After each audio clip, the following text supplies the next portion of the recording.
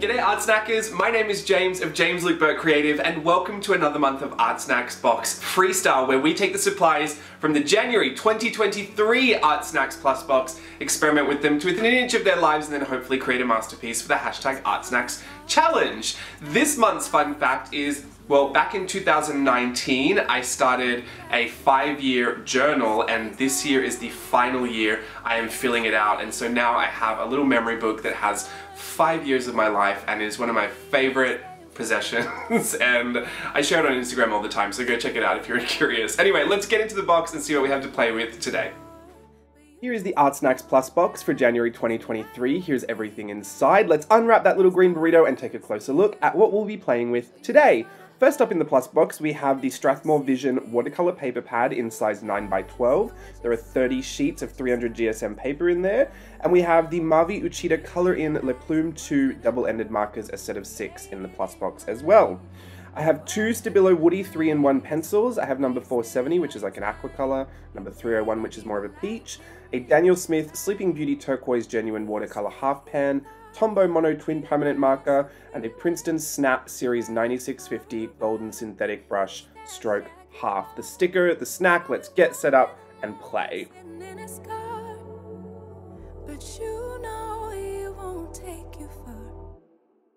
Alright, we've kicked things off really well by writing the wrong year. It is actually January 2023, so just ignore that. I don't know how I missed that. You know, new year, same brain.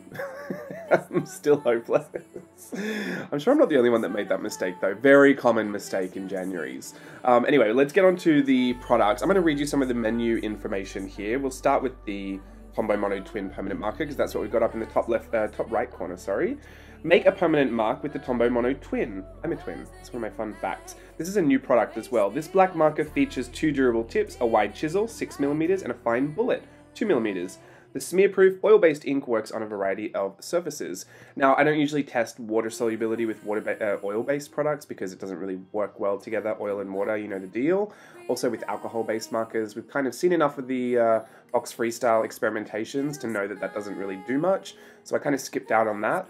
The next product we tested were the Mavi Uchida Le Plume 2, the set of 6 markers.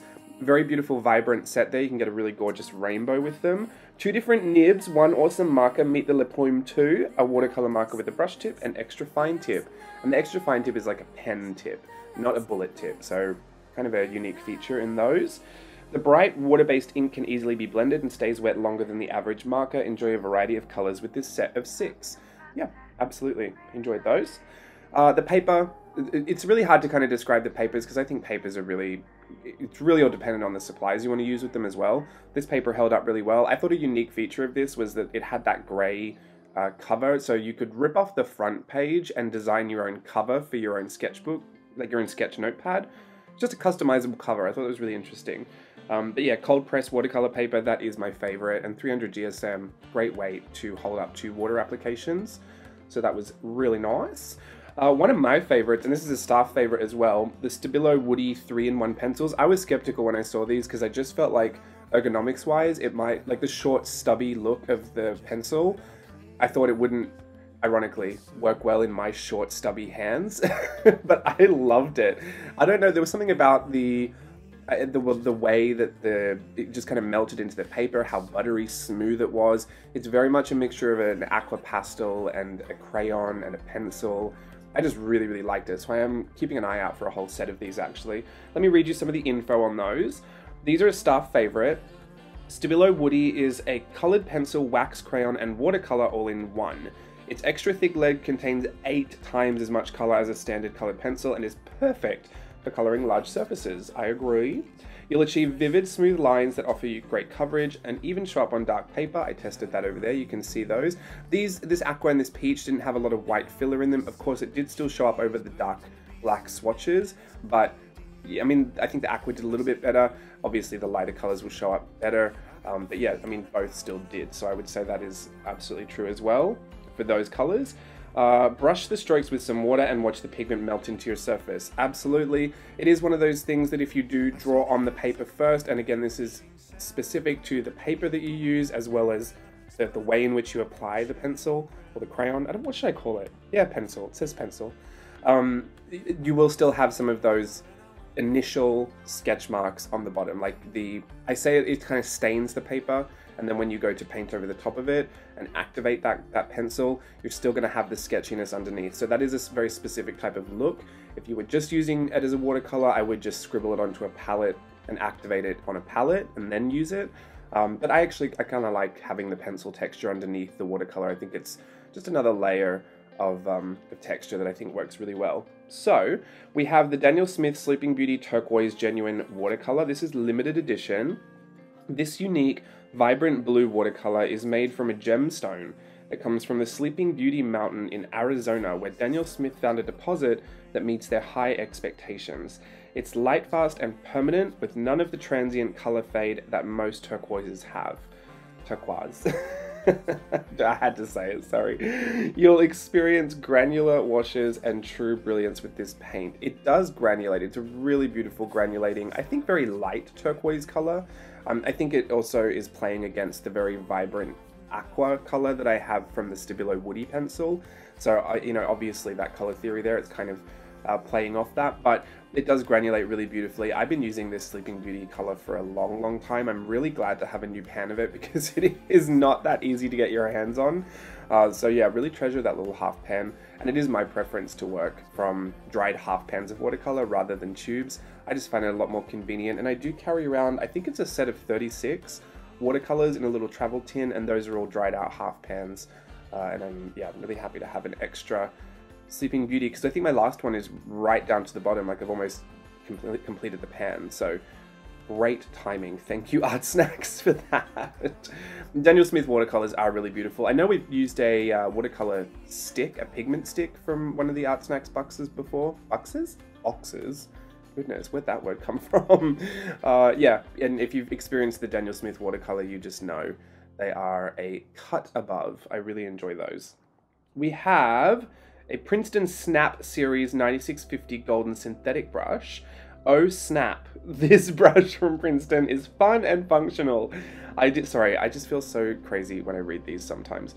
Ideal for watercolor and acrylic, this versatile tool has tack-on bristles that spring back into place and retain their shape use after use.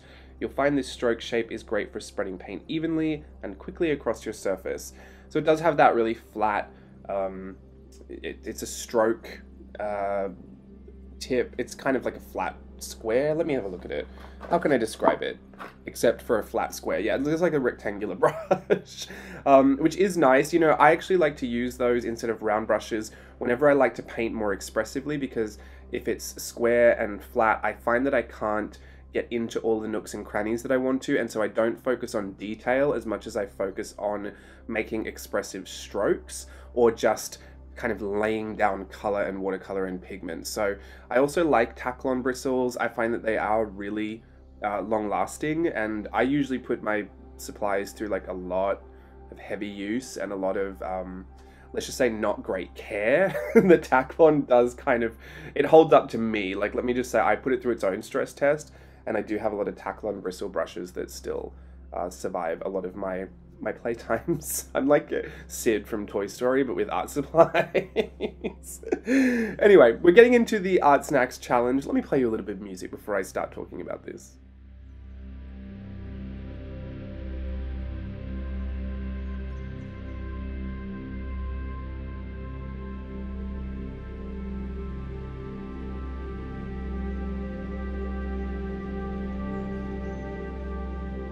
I love mermaids. I don't think this is a state secret. If you've known me longer than 25 seconds, you probably know that I love mermaids. They're just, every time I draw a mermaid, I am immediately transported back to my inner child, and what is art good for if not to connect with yourself? Look, it feels great. It feels great for me to draw a mermaid. I'm always drawing them. I'm drawing them really neatly. I'm drawing them really wild. I'm being expressive. I'm being, you know, really clean and neat. Like any type of way I can do it with any art supply, I can do it. I think I'll always be drawn to mermaids, and I always have been. I don't really know where it comes from. I have a million and one mermaid stories, but the one I really like to share is, well, I have two I like to share. One is I used to have Barbies, and I would always try and get the Barbies with the longest hair, because I would take them to the public pool, and I would lay down on the side of the pool and put the Barbie in and just swim her like a mermaid and just watch her hair float through the water. There's something about that synthetic plastic hair that just undulates through the water, and there's something about it that I could be fascinated with for hours, literally hours. I mean, I wouldn't get in the pool. If I got in the pool, I'd be with the Barbie. I would wish I had that long hair, and I'd stick my ankles together and try to, you know, swim like a dolphin and live my best mermaid fantasy. But yeah, it was really about the hair. You know, actually, when I grew my hair out and I went swimming, I finally felt what that felt like. It was exactly how I thought it would feel. But I didn't realize how heavy wet hair is when it's long and you get out of the pool. Like every time I would come out of the water, I was like, oh, it's weighing on my neck. Anyway, my long hair days are gone. But yeah, so that's one story I like to tell. The other one is when I was younger. I would say I might have been like maybe 6 or 7. We go to this caravan park every year when I was growing up for Christmas holidays, like just after Christmas. My whole family's been going there for 4 generations. It's a really sleepy coastal beach town up in the mid-north coast of Australia, and it's called Southwest Rocks. There's a little place there called the Mermaid Pond as well, and my family would take me there all the time, and they would say there's mermaids there, and I'm thinking, well, why are we always going at the wrong time? Because I haven't seen them. In my head, I'm picturing my favorite Disney scene from Peter Pan, the Mermaid Lagoon, and I'm wondering why there's all these beautiful rocks, there's this gorgeous water, the sun's out, where are the mermaids? Like, there's just no way you're taking me to the Mermaid Pond and I can never see them. And I was going into the reception area at the caravan park because they have a very specific brand of chocolate milk that I really liked. I still like it to this day. Anyway, so I used to go in there all the time with my little Christmas money and buy the chocolate milk, and I'd stand and open it by this big fish tank. And there was a bunch of seahorses in this fish tank. And the lady behind the reception desk one day told me, oh, did you know that mermaids ride the seahorses to get around the ocean? And it just clicked. I thought, this is what I've been missing. This little piece of the puzzle is why I have never seen a mermaid in real life, because my family have neglected to tell me that mermaids are 1 to 2 inches tall because they ride seahorses, so therefore that's how tall they are. They need to be able to fit on them, and so they're much smaller than I thought. Here I am looking for human-sized mermaids, and they're not. They're tiny. So here I am thinking, I figured this all out. I can't believe it. This is what I needed. And when we went back to the mermaid pond, my eyes were, at water level, trying to look for the teeniest, tiniest mermaids. I was in every little pocket of water, every little puddle, everywhere, all over the mermaid pond trying to find them. And every time I would see like a little glisten off in the water, I'd think, oh, one just went away. Like she swam over there and I just missed her. So anyway, one of my other little stories, I just loved it. I find it fascinating that like my deductive reasoning at that age, and I really felt like I'd figured it out. But anyway, mermaids have just always been a bit of fantasy for me. I love to be able to connect back to my inner child. You know, a lot of what I'm doing in art and journaling these days is connecting to who I am now, like who I've grown to become, or who I'd like to still grow to become, or tapping into, I've tried to explain this before during a workshop I did, but very layered emotions. Like when I was a kid, I think when most people were children, we tend to experience 1 or 2 emotions at a time. Like maybe if you're lucky, it's usually just 1 emotion at a time. And through life and experience, I likened it to Inside Out. When you get those, if you've seen the Pixar movie Inside Out, they have this little core memories, but some of the core memories are yellow to represent that they're joyful, and some of them are red to represent that they're full of anger and frustration. And when you get older, the same memory can have a bunch of different emotions attached to it because you've lived these experiences that have kind of painted your experiences in really layered ways. And that's something that I really like to discover and explore in my work now. But there are those moments where I really like to just try and connect to my inner child, to forget all of my, very layered experiences as an adult and this very complicated feeling I might feel having grown up. And I really like to return to just the most innocent, pure time in my memory when I was just a child and everything was just exciting, and I didn't have to process more than what was happening. Like the mermaid fits on a seahorse, so she is small, and now I can find her. And that is something that I hope you can find in art too. You know, that inner child that loved to draw, loved to paint, loved to create, and loved to show people. That's something that I love to show as well, and I enjoy still getting a chance to show you guys.